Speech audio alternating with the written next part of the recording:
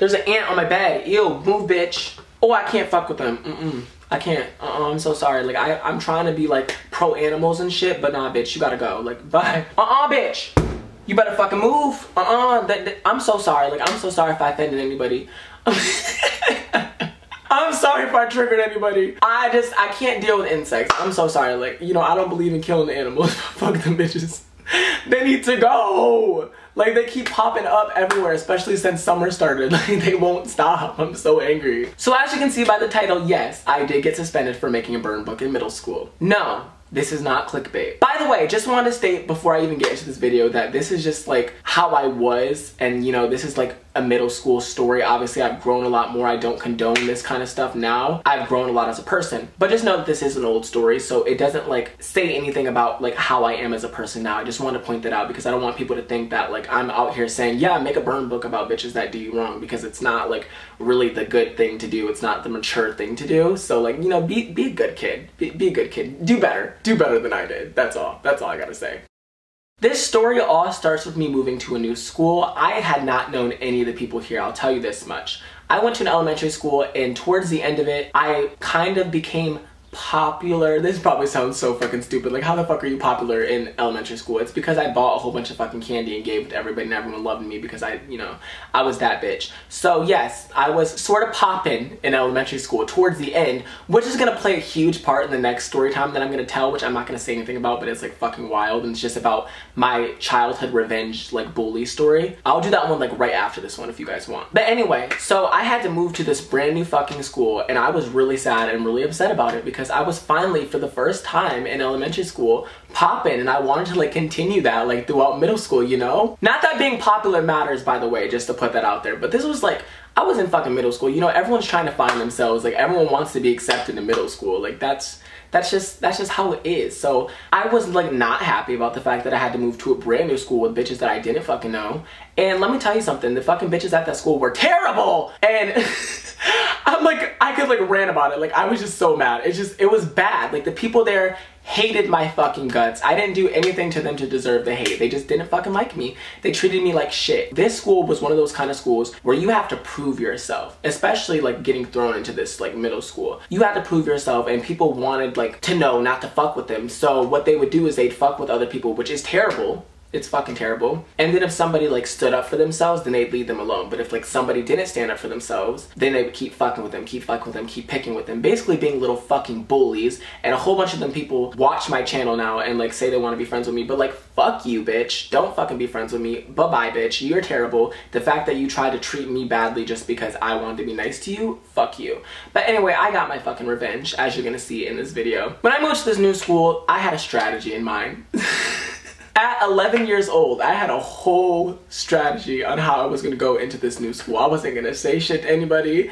This is so terrible. I'm so like dramatic. So when they told me that I had to like move to this new school, this is what I said in my mind. I was like, okay, fuck you then. You want me to move to a new school that I don't know any bitches? Fine. I'm gonna be like that bitch. Like, I'm not gonna say shit. Like, when you're mad at somebody and you like let them know, I'm not gonna talk. I'm gonna do my work, and I'm gonna go home every single day and be miserable because fuck this shit. Like my emo ass, like 6th grade ass. My strategy was to not say shit to anybody, and if I made friends, cool, here and there. But like, I wasn't fucking with it. I didn't even want to deal with it. So people would keep fucking with me because I was silent and because I would like focus on my grades, and I like got really, really good grades. So people would just always fuck with me all the time because they'd be like either trying to like copy my shit, which I don't fuck with, bitch. Do your own work, don't copy mine. And also it would either be like that, or it would be that they would like just want to pick it with me because I look like I was weak or whatever like that. So in the beginning, I didn't snap on them, and this is like a kind of person that I am. I actually had a long ass conversation last night with somebody about this because this is the kind of person that I am. I am nice to you when you're nice to me, and if you are like a bitch to me like the first couple times, I will be nice to you. I'll like let it go. A lot of times people like to take that for weakness, like me as a person, because I let them do it for a second. But as soon as you cross that fucking line with me and you do it so many damn times, honey, that's when you really done fucked up. I'm a Gemini, bitch. I have 2 fucking sides, bitch. Don't fuck with the wrong one, because when you get it, you don't like it. You ain't gonna like it, girl. I'm a Gemini. You might like me because I'm nice, because you're nice to me, but when you're a bitch to me, bitch, I will be a bitch to you. Moral of the fucking story, don't fuck with a Gemini. Gemini will fuck your life up. Oh my god, this is so bad. I'm sorry, I'm a nice person, I'm a nice person. This probably just depicts me to like look like the worst person in the world. But anyway, they kept picking on me, picking on me, picking on me, picking on me. And nowadays, like knowing how I am now, I probably would have like said some shit. I'd been like, bitch, what the fuck? Like, what are you doing? But back during that time, I was so introverted. And it's weird because I'm so not that way now. Like, I'm extra, read all about me, bitch. Like, you watch my videos, like, I'm loud as fuck. But back then, I was so introverted and I held everything in. So every single day, like, that they'd fuck with me, I wouldn't say shit. I would just let them fuck with me while I was in middle school. This is so bad, guys. Every single day, I would let them fuck with me. And then eventually, I got tired of it. I got tired of that shit. So do you know what I did? I went and wrote a fucking burn book on these hoes, okay? I wrote a fucking burn book. I wrote the fucking alphabet and I put every single bitch that I didn't fuck with under every single letter that was in the alphabet in that book. And I would write how I felt about them hoes in the book. For instance, let's say that Alex was a bitch to me and treated me like shit. I'd be like, fuck you, Alex, you're an insecure little hoe. How dare you talk shit about me? You constantly want to talk about me, bitch, and your breath fucking stinks. Benjamin, you're a terrible person. You're an insecure little bitch. You have to pick on people that are like smaller than you to make yourself feel good because you got a 6-inch dick. Not a 6-inch, sorry, because you got a 5-inch little dick. Not even 5-inch, bitch. No, because you got a 3-inch fucking dick, bitch. That's why you feel like you gotta pick on people that are smaller than you because you're a fucking small little fucking micro penis ass bitch. I was letting it out, bitch. Like, I was fucking coming for them. Like, I was Twitter fingers. Like, you know how bitches be having Twitter fingers? Nah, bitch. I had that fucking pen to that paper and I was running it. I was running it, honey. I was running it with this burn book. So now that you have some examples of like what I put in the book, there was this girl, I'm not gonna say her name. Her name started with a D. We're gonna call her Desiree. Honestly, let's just call her Desiree. That's actually kind of close to her real name. But anyway, she found this book one time when I was like at breakfast in the morning and I was sitting down writing it and she found it. She was such a snake. Like, she tried to act like she was my friend, like she wanted to help me.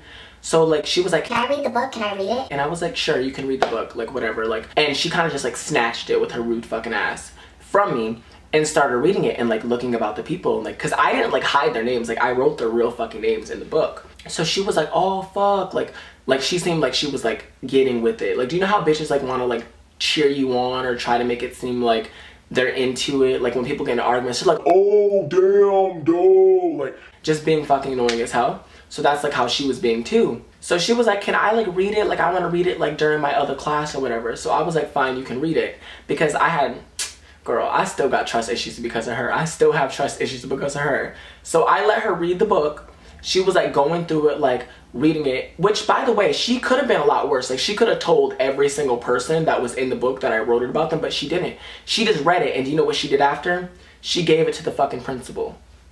Fuck you, bitch. Don't you know that snitches get stitches, bitch? Fuck you. So I had to go to the office. And I tried to tell the principal before, by the way, just letting you know, like, to be honest, I was a little bit of a snitch back then too. I tried to tell them that like these kids kept fucking with me and I was trying to be nice about it and I was like being good and I was being a good kid and like I got really good grades and everybody knew me. Like, all the teachers liked me because even though I was quiet, they liked that I still did my work and I paid attention and I was like active and I volunteered in class. I raised my hand. So all the teachers really did like me, especially when I was in middle school, because of how good of a student I was and because I didn't cause any trouble and because I wasn't about that drama. And bitches would just want to keep fucking with me. Do you know what I mean? Sorry, I had to kill the ant. He was just like squirming away and I felt bad. I wanted to put him out of his misery. Anyway, continuing the story. So I had to explain to this principal who like really liked me. She really liked me and I was like, I'm so sorry, like they kept picking with me. Like, I just had to like let it out because that was my like way of like expressing things back then. Obviously now I would have been like, listen, stop fucking with me, dude. Like, I probably would have like said something to them. But I was a lot different when I was younger. I was more passive aggressive about this shit and I was new to the school. I didn't know any of these people and I didn't want to like have problems with people as soon as I go to a new school.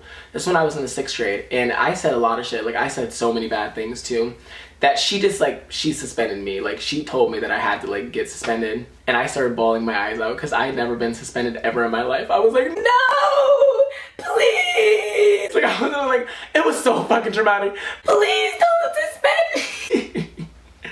Like, I didn't want to get suspended. I was crying so hard. I knew I would get in so much trouble and I was just like, no, please don't suspend me, please. Because I wanted to be a good kid. Like, I was a good kid and I didn't want to get in trouble because of that. And I actually felt more like upset at myself because I felt like I let myself down by feeding into them. Like, I should have just been the bigger person. I should have just like ignored it or like something else. So I felt bad because I had stooped to their low. I was being petty as fuck. Like, I made a fucking burn book about these bitches.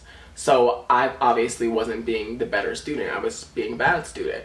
But because I never got into trouble before that time and because I was a good student, this is what the principal did do for me, which I love her and I appreciate her for it. She was like, I understand you're a good student and everyone like does stuff that's messed up, but I'm gonna have to suspend you. Like, it's just part of policy. Like, we have to suspend you, but I'm gonna give you 2 days, which honestly 2 days is not fucking shit. Like, that's a vacation. That's a fucking weekend. Like, bitch, I should have been happy. But because like I never got suspended before, like, I just didn't like the fact that that was on my record, because even from middle school, from 6th grade going up, I like had college like set for my future. Like, I was like, I need to go to college. Like, I need to have really good grades. I need to be valedictorian. But I guess the moral of the story is, like, I know there are people that watch me that are younger, that might be in middle school, that might be in high school, still dealing with like bullies, dealing with like terrible people.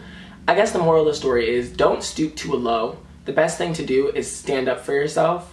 That doesn't mean you have to fight anybody. Like, use your words. Like, I have this new saying, I don't fight with my fists, I fight with my attorneys. Like, fight with your fucking attorneys, honey. Fight with your attorneys. Be the bigger person. Like, I believe in you guys so much, and I know that it's hard sometimes, and bitches really try it. Bitches really fucking try it, trust me, I know. I was in middle school, I was in high school, I had to deal with them for all these fucking years. I'm finally free away from these bitches. I am gonna be like that big brother for you and be like, no, you're better than that. You do better. I love y'all so much. I care about y'all so much. And I don't want to see you guys, you know, hurt. I don't want to see you guys, like, ruining your future because of some other people. So that's it. Like, there is a lesson to this story. As much as I was, like, fucked up for this, you know, I learned from it now. And obviously I would handle situations a lot different now being older. You know, everything happens for a reason. You're supposed to learn something from it. So I hope that you guys got something from this story time, even though it's just me being a fucking hot mess. Thank you so much for being a part of my life. Thank you for being a part of my family. Thank you for giving me this chance. I'm not gonna let you guys down. I'm gonna post all the fucking time now. I promise you I'm gonna be on my shit. You guys deserve content, and you guys have stuck with me all this fucking time. I owe you guys. I owe you guys. You guys are the reason why I'm happy. You guys are the reason why I get to do all these really crazy like things that I've dreamed of doing my entire life now. And the only reason I get to do them is because of you. So thank you. And yeah, that is the end of this story time. You're gonna get another video super fucking soon. So be on the lookout. Thank you guys so much again for watching this. And I will see you soon with a new video. Bye. La la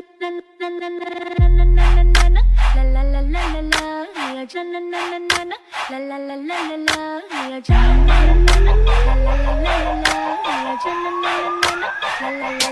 la